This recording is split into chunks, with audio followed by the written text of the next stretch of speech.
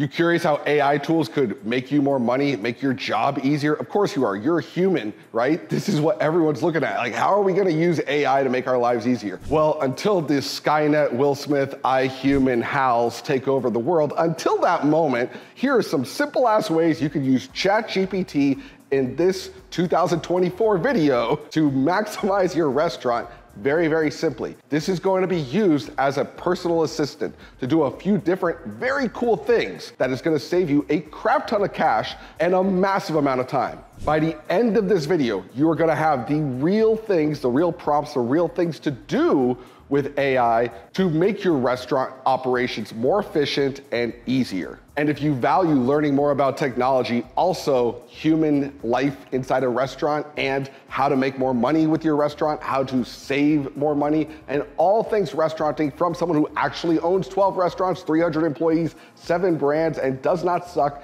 then hit subscribe, like, hit the bell, do all of that, and I will send you more videos every week. Because yes, that's right. My name is Mike Bausch. I am a restaurant owner like you. I own Andolini's Worldwide here in Tulsa, Oklahoma. I am also the creator of the Unsliced Restaurant System, a system for taking your restaurant to the next level through actionable strategies and real SOPs that I use personally, that I'm handing to you if you are an independent restaurant owner who does not suck, who does care about their staff, and I approve to be in my program. And before we get popping, in the comments right now while it's fresh in your brain, think of the thing that you hope AI can give you. All right, first thing AI can do, let's start slow, let's start easy. Get a ChatGPT 4 or whatever the newest version is account. Get that. $20 to $30 a month, whatever it is at this point in the game, to have a full-blown personal assistant that has all the info in the world. It is well worth the investment. The simplest, easiest thing you can do to start learning it is have it write some social media posts for you. But before you even do that, I want you to train your AI. So here's how you train your AI. Start a thread. A thread will memorize the things that you've talked about before in that thread. So in that thread, you can submit your menu. You could talk about your brand's voice. What does that mean? Hey, we're a restaurant that doesn't take ourselves too seriously, but we take our food very seriously. I want you to give a lot of 1980s references when you do jokes, or just keep it very serious. Don't brag about yourself or ourselves when you make social media posts. Keep it all business. Kind of let it know what your style is. You can say, we're a very health-driven restaurant in Chicago. You could say, we are a fortuitous steak restaurant in New York. Or we're a fun, easy breezy pizza brand in Vegas. Whatever it is, write that down. Let it know what vibe you're going for before you ask it to start giving you content and answers. So now we've trained it. There's a lot that could be said about training it. You could even create your own GPT, which is where you take ChatGPT and load in tons and tons of content and name your own ChatGPT, your restaurant's GPT. You find this by going to the little lines above, say create a GPT, and go for it that way and load a ton of content in there. Before we even get to that though, just start a thread and start to talk about yourself and all the things you like. Even better, say, hey, ChatGPT, ask me 20 questions about my restaurant brand for me to be able to give you a good idea of what we're trying to accomplish with our social media. It will then do that, you answer those questions, and now it understands. Again, if you were to hire a social media liaison off the street and they came into your restaurant, you would still need to provide them some context, right? So give them context of what you are, what you're all about, and then let it work. So now we've set the stage. Now you can say, hey, here's a photo of a kid eating ice cream. Give me a social media post about it for me to use on Instagram. Notice I described the photo. I then said exactly where I want it to post. It might ask, do you want hashtags? Do you want to tag people? Let it give you what it gives you. And then here's the beauty. You're not done. You could be done if you want, but if you're like, ah, they screwed it up. Cool, teach it what it did wrong. Hey, GPT, that's great, but I don't want to ever have that many hashtags. I want the hashtags to be more focused on this. Or whatever you don't like about it, say it. What you do like about it, say it. Now in that thread, it's learning your style. So now you have a social media AI right there. There's a bunch of other social media posting tools where it'll have AI built into it, but the negative of that is it's not built upon a thread that you've loaded all the content in. So typically on your specific GPT that you are using, that you have preloaded information into, it's gonna give you better results. Now that was a good amount of work, but now you're kind of set up for success, right? And I hate writing social media posts. It doesn't feel authentic to me. Hey, check out this little paisan as he does blah, blah, blah, blah, blah. It's not for me. But you can say it and let it do the work for you. You can say, hey, make sure this doesn't sound too corny, and it'll keep adjusting. If that's something you struggle with like me, now it does it for you. Additionally, it can create compelling emails. If you just want to have an email with a photo that you're going to send out to your list of followers, great. Easy. But if you want to talk about, hey, check out this new item, it's got this and this and this and this and this, it could do that add copy when you have words in an email or a post that's called copy, it could do that for you. And then you can edit it. What I love AI for is to give me a framework. It is very hard to create something from absolutely nothing, especially when your brain is fried at the end of the day. But it is significantly easy for me and most people to edit something and to say, not that, but I think we could do this with it, and now we're good. That's what AI and ChatGPT can provide you on the most basic of levels. If this was just 5 years ago, for a lot of things in your restaurant, you potentially would need a technical writer.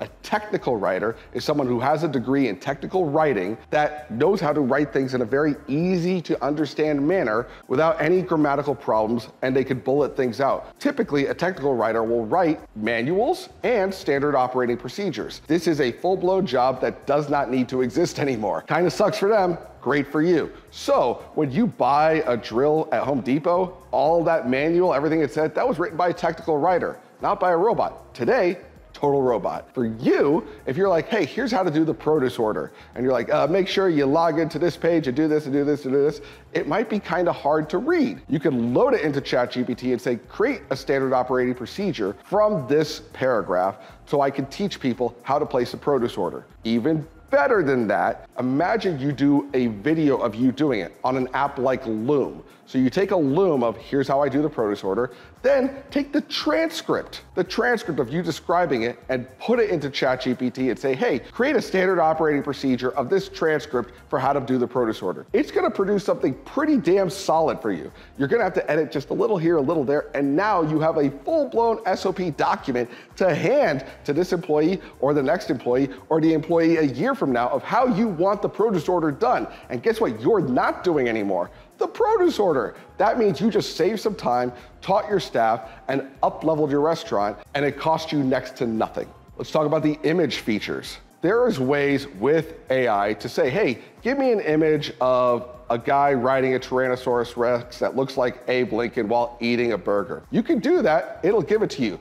You could use that for a fun social media image, totally easy, if that's your style. Or you might want to come up with, maybe here's a t-shirt idea. Maybe here's a new logo we want to mess with.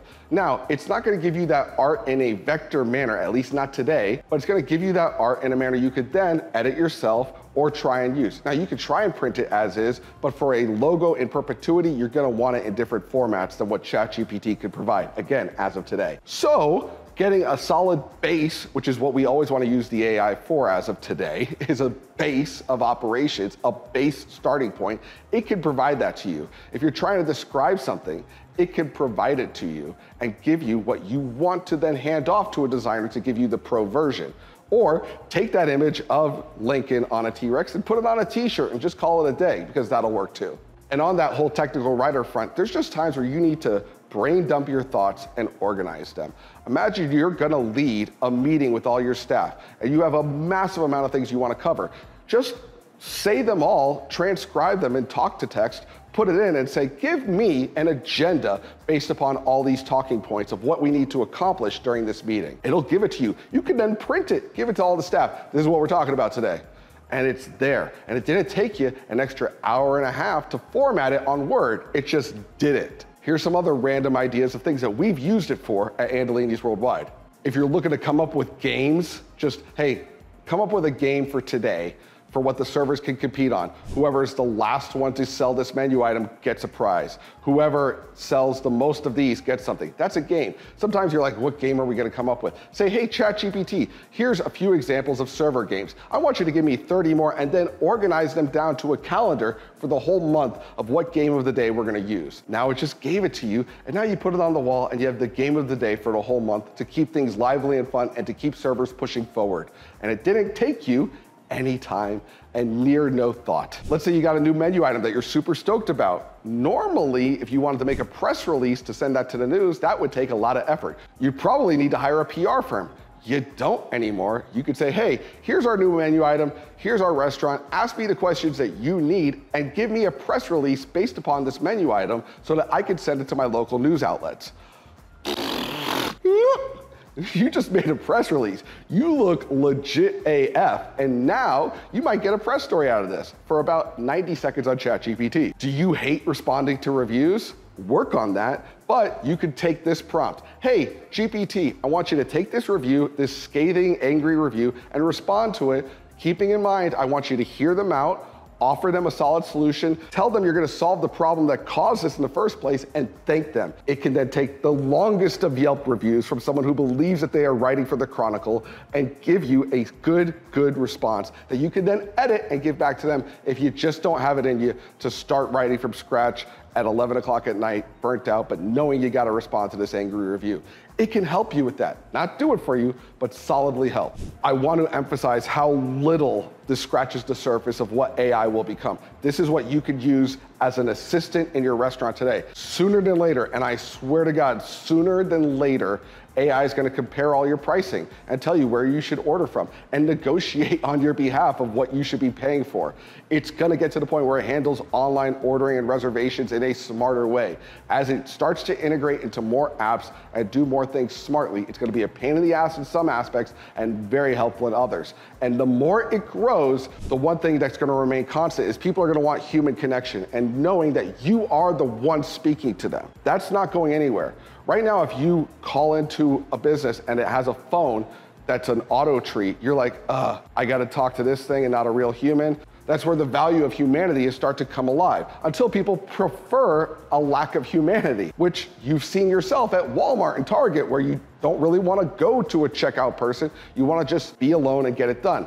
There's gonna be both. People are gonna want human experience at experience-driven restaurants. You need to still provide that. So when it comes to AI answering your phones, it's gonna get to a point where it could probably upsell better than your staff. And it's gonna be a real debate if you wanna use an AI human bot or an actual human person to answer your phones for you, just scratching the surface. But what is not gonna deviate is the need for someone to triage all your tasks down, delineate it in a cleaner manner, and let you get to where you need to go faster with this person or AI bot assisting you. So make sure that you train the AI to know your brand, know your voice, know your style as much as possible, but still keep it human. And never let AI make you basic. Don't become a basic AI guy who just uses it and you can tell. If you see an email with an inordinate amount of rocket ships on it, that person used AI. Hey, make a fun email with emojis. The rocket ship, rocket ship, rocket ship. It's a dead ass giveaway that this person used AI.